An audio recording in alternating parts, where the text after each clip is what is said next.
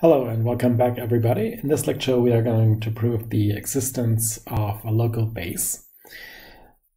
So let X be a topological vector space.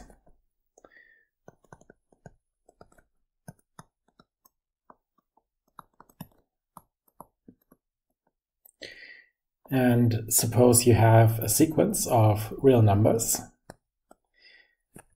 Delta 1 is bigger than delta 2, is bigger than delta 3, and so on.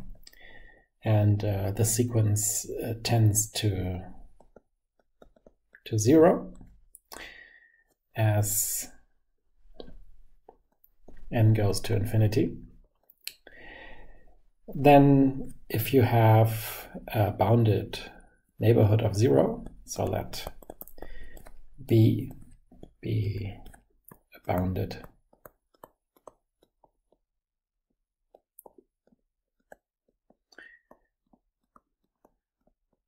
neighborhood of 0, then this family of sets delta n B is a local base.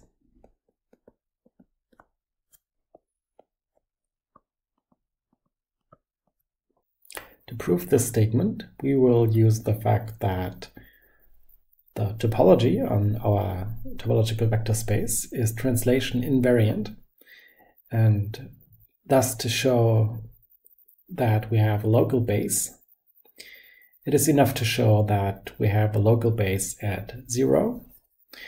So let's prove that we have a local base at 0. This means that for every neighborhood of 0, let's pick one and call it U. So U is a neighborhood of 0. We have to find one of at least one of these sets, delta V, that lies inside U. Now, since the neighborhood V is bounded by assumption, we can find a scalar S such that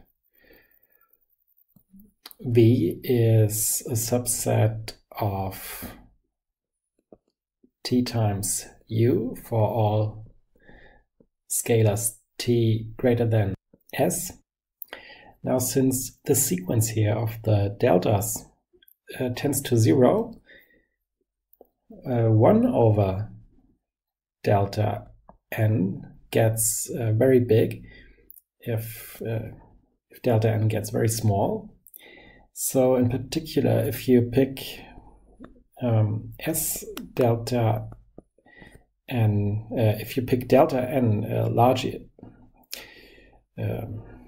small enough, then you have that S delta n is smaller than 1. And this means that B is inside 1 over delta n U, because 1 over delta n U is bigger than S if you pick delta n small enough. And we can rewrite this as delta n B is inside U.